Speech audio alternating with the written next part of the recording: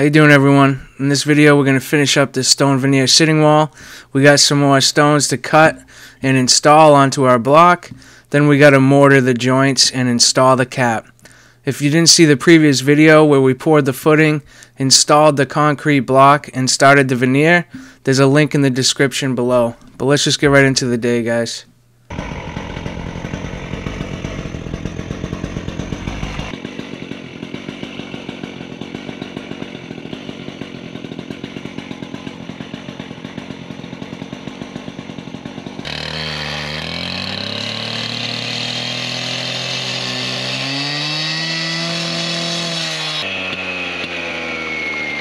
So I had discussed in the previous video about when you're doing stone veneer, sometimes you'll start fitting a stone for a certain spot and then realize you're not too happy with it. So that's kind of what happened with this one. I realized it might have been a little bit of a better fit on the left side instead of the right. And that's just the way it goes with any kind of stone work. It's a meticulous type of work, and the most important thing you can do is step back and look. You need to place something, look at it, see what maybe might work better, and then make those corrections. I go back and forth with these stones at least a few times, and almost every side of the stone is going to get cut. It's almost impossible to find a perfect stone to just fit in the spot that you want. You need to customize it. So be patient, have a good eye, don't be afraid to take your time on a piece. I mean, some of these stones can take me upwards to 10 to 15 minutes per stone just to get cut, never mind apply it. So that's the way it goes. Don't be afraid to have that patience and that standard. This kind of work can really be ruined when you don't have that patience and you just start slapping stones on. So take a step back, look at it, make your adjustments, and don't be satisfied until it looks really good to you. So now that I got my bottom, my side, and my top all set, I need to make a joint line on the center of the stone below it. I can't fit a little small piece to the right of this stone. So I'm going to take off a few inches, and that's going to center off my joint line. With stonework, your joints are very important. You don't want lines running from the bottom to the top of your project. You don't want four-way intersections. There's a saying with round stone and fieldstone work that you want one on top of two, two on top of one. Following that method will keep your joints staggered and give it a really natural look, the way that fieldstone should be.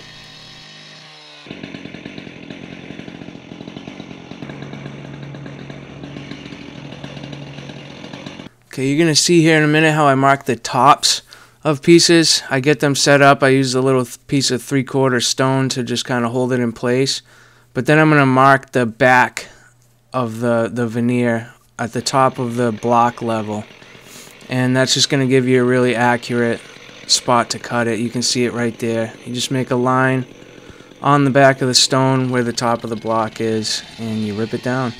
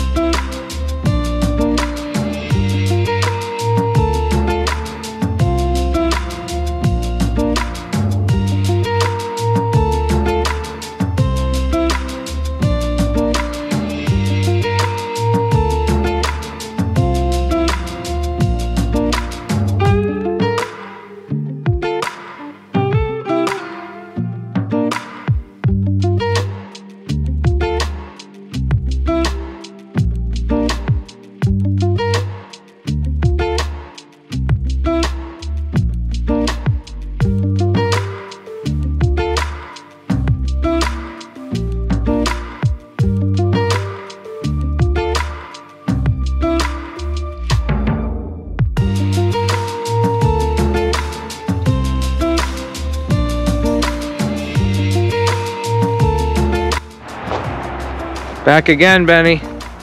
Back again. We just uncovered everything. It's been here for a couple days.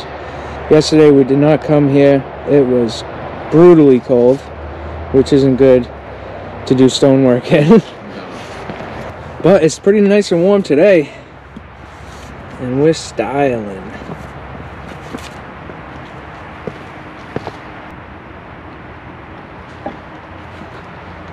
Styling in the front. Got a few more pieces to make.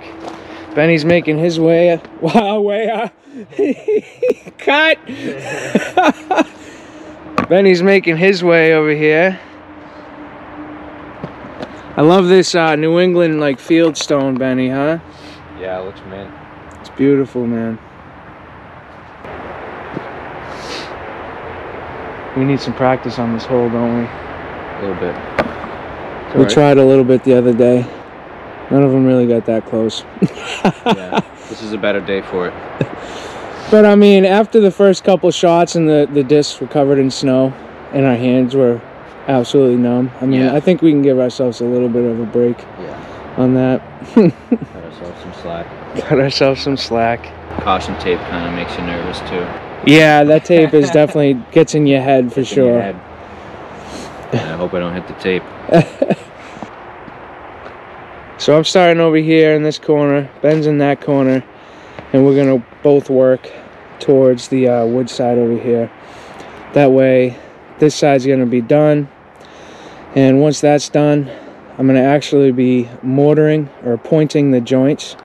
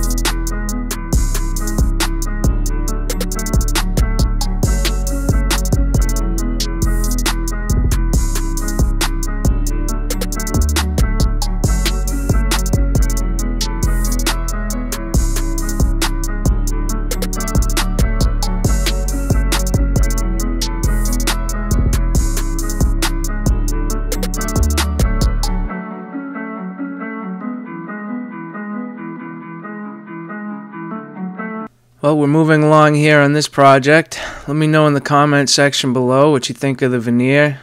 Like I said a couple times now, this is probably my favorite style stonework. Just really old colonial looking, in my opinion. And the New England Fieldstone colors are just beautiful together. It's beautiful color blend. You get the tans, the blues, the darker grays, the lighter grays. Just a nice mixture. But all I do to mortar these joints is a couple different trowels. I use my rectangled off like margin trowel to get the mortar in the joints, and then I push them in and seal them off a little bit more with the pointed trowel. And then you see me here with just a construction sponge cleaning up the edges. You can use those mortar bags to get the joints in, but the consistency of the mortar that you need for those bags just wasn't going to work on this project. Here's what it looks like after it's all cleaned up. Those mortar joints are going to lighten up a lot. They'll be a lot lighter gray than that. Here we are, another day. No Benny today though, just me. Finishing this wall up on my own. It's looking sweet. So this is a couple days after we set the mortar. And it's definitely pretty cured.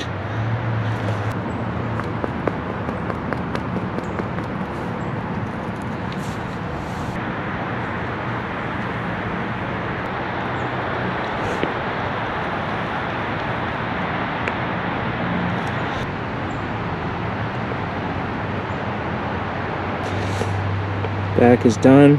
Benny did an excellent job. Just got to point all these joints now. It's a sweet view right there.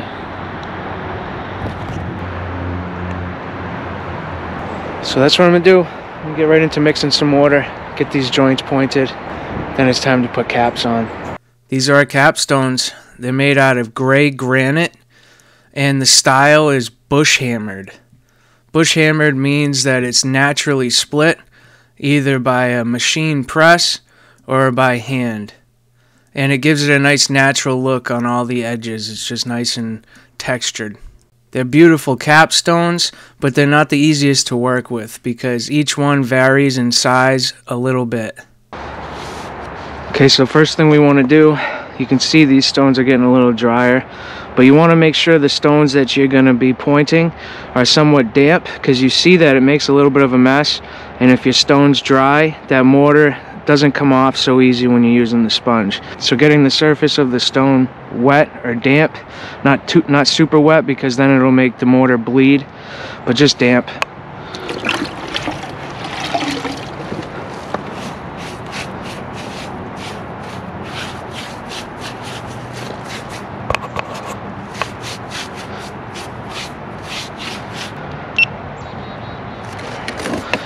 This is the pointed trowel I was telling you about. We're going to use this after to scrape the edges and push the mortar in nice. And this is our margin trowel. We're going to use this for basically filling the joints.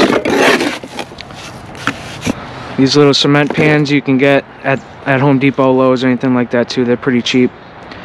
But a little trick for this when you're doing the pointing, you want to push it all to one corner and you almost want to form it. But you're going to form it at an angle like this. And we're going to scoop and push up. And we have some mortar on our trowel now. That's going to be easy to fill that joint. We can just turn the trowel upside down, push it in. Now you can see we didn't get it close to as far back as we need it, so we need even more. So you can even get a bigger clump. You want to keep pushing until it pushes out on you.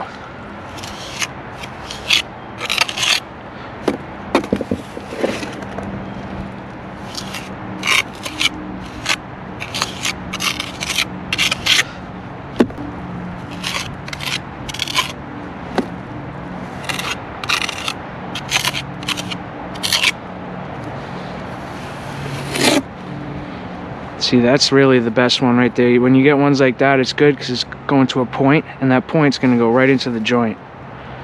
Like that. And you get that whole trowel's worth on there.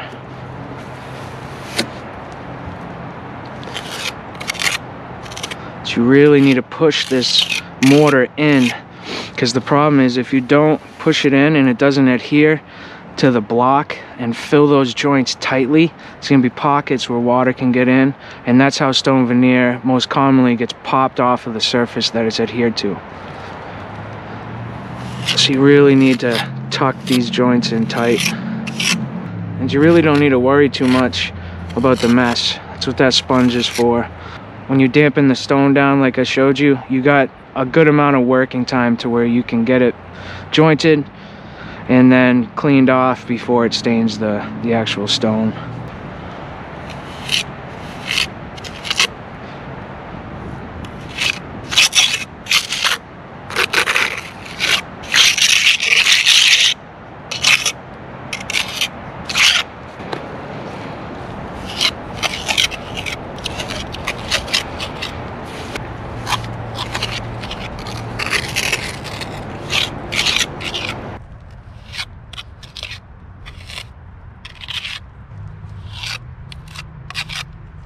Now that we got our joints filled, we're going to use our pointed trowel just to make sure that everything's pushed in nice and tight, and we're going to clean up the excess buildup on the stones around it.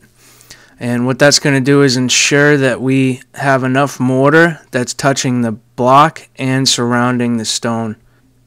Then we're going to pull out our construction sponge. You can get this in any kind of home improvement store, and we're just going to clean up the edges. But as you're cleaning up the edges, what I like to do with mortar joints is kind of dab the mortar with the sponge. It seals it up nice and gives it a little bit of a texture, which looks good in the end, I think.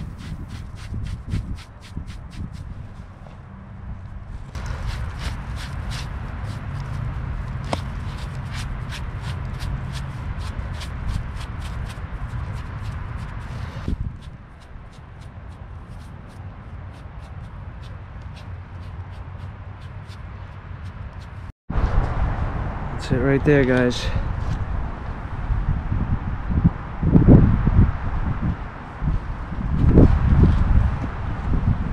Almost done. So I really wanted to buy a full piece of granite for this sitting wall, but any of you hardscapers or landscape construction contractors in Massachusetts or maybe around the country knows that this past couple years have been tough to get natural stone. I think just because of the quarries. They haven't been producing as much because of the virus. But this is what I had to settle on, especially this late in the year. None of my stone suppliers were getting more stone until spring. And unfortunately, you can see at the right, I had one piece that was probably about a 1/4 inch thicker than the rest. So I had to try to manipulate that in there. Did a little bit of chiseling to try to make it match perfect, but it wasn't exactly perfect. And that's what I mean by these bush hammered pieces. They vary in size a little bit. But I'm just cutting the sides off so that these things can fit nice and flush to make it look like it's one piece as much as possible. Sometimes in this industry you just have to be creative and work with the materials that are available. It's not always going to be a perfect situation, unfortunately. Okay, they're looking pretty good, nice and tight. But again, that one stone at the end is just a fatty, man. So I had to lift the other stones up to meet that height. The mortar that I used for the stone veneer is this Ardex X77, which is for vertical applications, and I'm using this X32 for underneath the caps for horizontal application. But I'm putting as little amount of mortar as possible under this big one here. I ended up chiseling the edges to try to match it in the best as possible. But you'll see in a minute here what it looks like. I didn't film the entire install of the caps, but you can kind of understand the point. And here's the final product. That big one sits a little bit lower than the rest, but the top matches pretty nicely. And that's about all you can do in that kind of situation. But let me know in the comment section below what you guys think. Any feedback is welcome.